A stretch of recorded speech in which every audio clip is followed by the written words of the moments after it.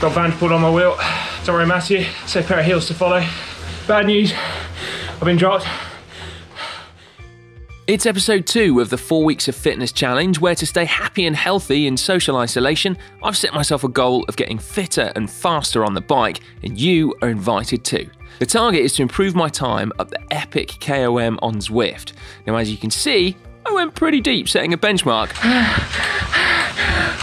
But it's now that the work really begins. It's week 1 of training.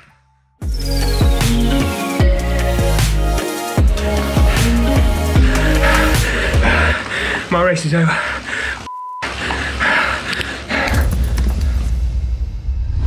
It's the morning of my first training session for 4 Weeks of Fitness, and actually I'm going for a race. I kind of wasn't expecting to. I was thinking I was just going to be doing a training session as planned on Tuesday, but I got a call a couple of days ago saying, did I want to join Mathieu Van Der Poel and his Alpecin Fenix team, plus the 7 Zwift Pro teams for the Ronde van Zwift. It should be Tour of Flanders today, but obviously it's not. And I thought to myself, well, that sounds ridiculously hard, if not nigh on impossible. So why not, basically? I do have some team support though. Connor Dunn is going to be lining up at the start line with me as well. So I better get in there. I can't tell you how nervous I am. I think mainly just the hope that I can hang in there long enough to call it a training session, as opposed to just 5 minutes of max effort followed by riding around by myself. But anyway, fingers crossed.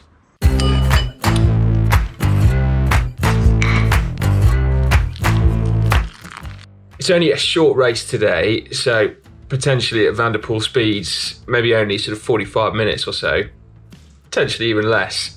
So anyway, I don't need to worry too much in the way of fueling with the carbohydrates. Water would more than suffice, but I'm taking a step to put some electrolytes in my water. Partly to help me rehydrate for the rest of the day, so I'm on top form for playing in the garden, but also actually the kind of flavour, the sweetness, I find really, really helpful when you're starting to flag a little bit. That kind of sweetness in your mouth really helps you dig a bit deeper. Boom, orange flavour. Seriously need to start my warm up now. Okay, it's time.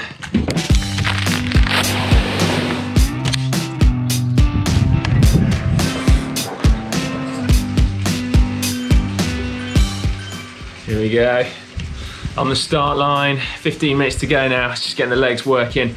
We're on the course for the Richmond World Championships from a few years ago. It's like a classic Zwift course, and actually when you think about it, it's quite similar to the Tour of Flanders. The team liaison officer has been in touch this morning saying that the guys are currently watching videos about how to use power-ups on Zwift, and I can't help but think that they don't need to use power-ups. I mean, it looks like in real life that Van Der Poel's got a Zwift power up most of the time. So, dread to think what happens when he gets a turbo boost. But anyway, right, I'm just going to call Connor now. Yes, how's it going? Yeah, morning, mate. I'm all right, thanks. Are you ready? Are you in the pen? Yeah, in the pen. I'm on the start line. Let's talk tactics, okay? Should we just 1-2 Mathieu Van Der Poel until he cracks? We go in confident. Yeah. And we catch him on the hop. So you soften them up, put in some attacks on the second lap. Yeah. You start putting the dinks in. And have you raced Van Der Poel in real life as well? Yeah, I have, yeah. How did that go? He beat me. Oh, did he? Ah, that's weird. Well, yeah, we'll go with team tactics. Hang in on the first lap and then start to really turn the screw on lap 2 and crack Van Der Poel, basically. Okay, good luck. Cheers, buddy. You too, mate. See you in a bit. Yeah, see you in a bit. I love it. Fighting talk. Come on. Come on. Whoop score this morning, 66%. So that's pretty well recovered for me, I think. There's no pressure on me. I think Connor's the one who volunteered himself to win. We're in the final countdown. Okay, 30 seconds to go. Communication with you could be patchy from now on. I've got to concentrate. 5, I'm gonna crank up the power now. 2, 1, here we go. Boom.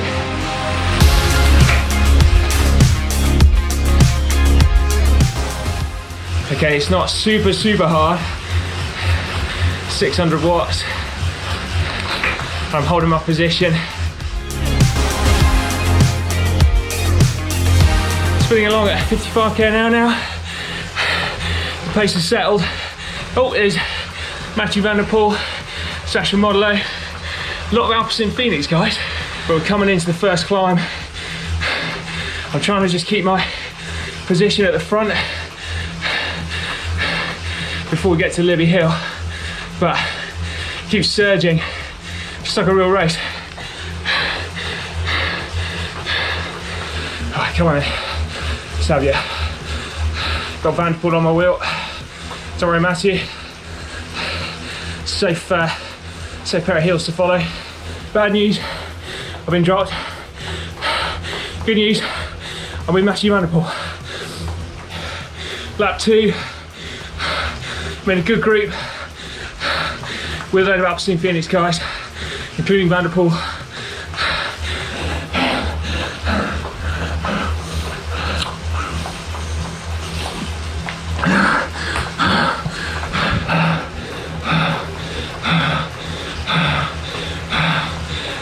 Right, come on. Got to dig in now. It's daylight. Not a good way. Can't really sit. The group's gone. My race is over.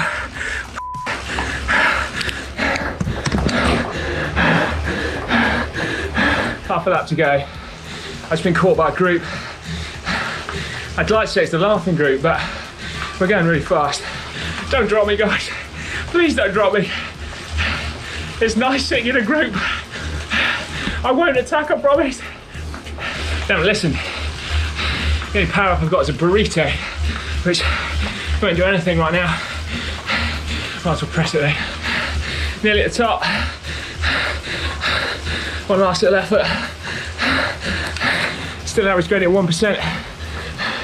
Ah, don't sprint me. Ah well. Fair play. Oh. Well, thank you Alpecin Fenix, Canyon and Zwift for inviting me. That was great fun, but oh, what a kicking. I wonder whether another barometer of improvement over the next 4 weeks is my ability to race on Zwift. I'm needed now to go and make Sunday morning pancakes. Maybe I should have a little warm down first. Jobs I need to do. Re-grease headset top cap to prevent saltwater corrosion. And double check that I haven't splashed on the living room floor. Monday morning and it's a rest day today, thank goodness. Check it out, that's what I'm whooping at this morning. 26%, not ideal. I did have to go pretty deep yesterday. Well, no, let's not be around the bush. I took an absolute kicking yesterday. Power numbers for the 40-minute duration were not bananas, but I had to go so deep early on for 15, 20 minutes or so. It was inevitable that I was going to get dropped and then ride around by myself. But it's cool, it was great fun, and definitely something else to focus on over the next few weeks. But today, as I say, a well-needed, well-earned rest day, I think. Actually, can you say well-earned when you've only done 1 day's training? No, a needed rest day. Yeah, that's right, well-needed. Morning, it's Tuesday, a little bit after 6.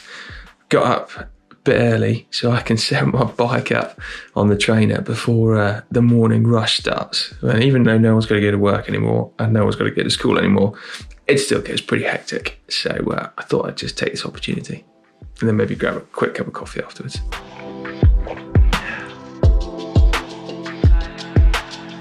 Okay, let's go. GCN 4-week challenge starting in 4 minutes. Yeah, cutting it a little bit fine. Check it out though, 746 people joining. That is awesome. Basically, we've got 3 11-minute progressive climbs on here. Now, I've actually made sure that my trainer's not on erg mode, so I'm gonna be setting the pace, but all my power zones and stuff, my target's gonna be displayed on screen. 420 people on the start line. Wow, this is so cool. Here we go. Boom. Happy workout, everyone. Look at all of the GCN dudes. Yeah. Never trained for so many people before in my life.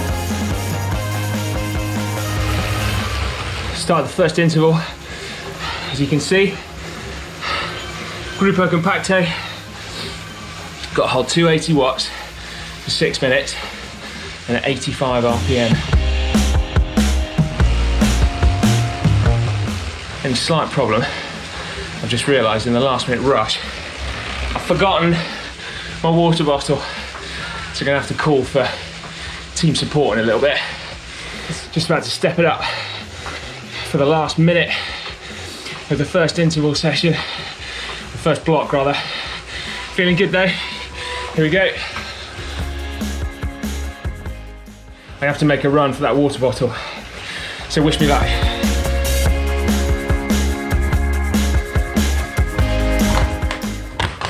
Well, Van Aert, I'll be impressed with that. Cycle across, remount. Yeah, it's equivalent to a bike change.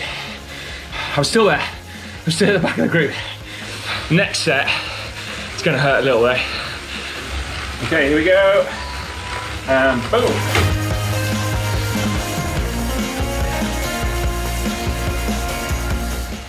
Have I ever been so psyched for a structured training session before? Got my turbo set to near maximum gradient. Here's the arch. I can see it. Here we go.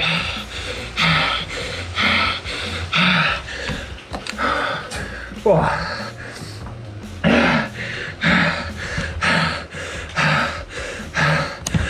Wow, just signing out the workout. That was super cool. 500 people joining me for an 8 AM ride. Happy with that. Oh, I feel pretty warm now. And I've got 4 minutes to turn up for our daily catch up with all the GCN presenters and all the filmmakers. I think also there's a tantrum going on out there, so I might make my cool down extend for a little bit longer.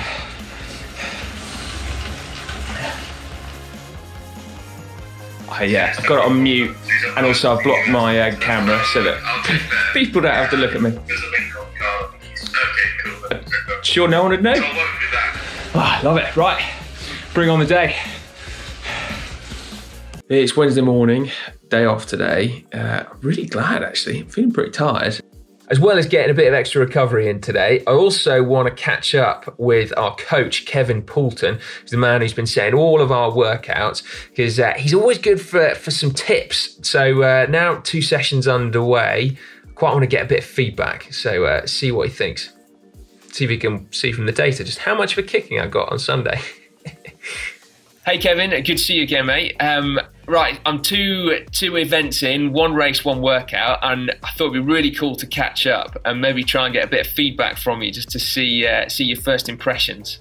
Yeah, it's been really interesting so far, and it really shows the benefit of having structured training mixed in with some racing and some free rides on Zwift as well. So I did pick out a few key points from the workouts that and of interest to me, your heart rate response to the different intensities and different RPM from the efforts as well. So for example, in the race that you did, you're obviously going full gas, quite deep, and your RPM was about 100 RPM, and your heart rate was around mid 170s. So that's your limit there. But then in our structured workout, where we were replicating the demands of a climb, we had a set cadence of pedaling of between 70 and 85 RPM, and the power was between zone 3 and zone 4, so quite controlled. But what I noticed was that even though the power was a bit lower, with that high crank torque, your heart rate was very similar to what you achieved in the race. It was quite high as well.